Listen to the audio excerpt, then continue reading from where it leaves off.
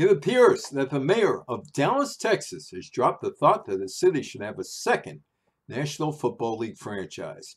In May, Mayor Eric Johnson floated an idea that Dallas should build an NFL state-of-the-art stadium and get the Los Angeles Chargers ownership to move to the city.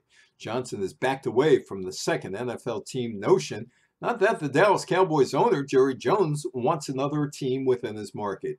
Johnson is now looking for a Major League Baseball franchise owner or a Major League Soccer franchise owner to move into the city. After all, if things go Johnson's way on Election Day, Dallas would have 30 acres of land available to build a stadium.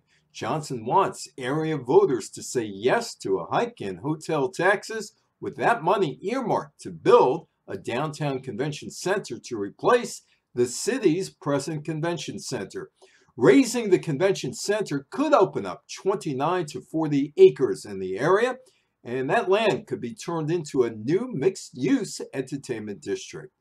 One of the things that I think would be very interesting would be to bring some form of Major League professional sport to the downtown area in conjunction with the convention center project, Johnson said. The development that would be spurred by having minor league baseball, Major League Soccer.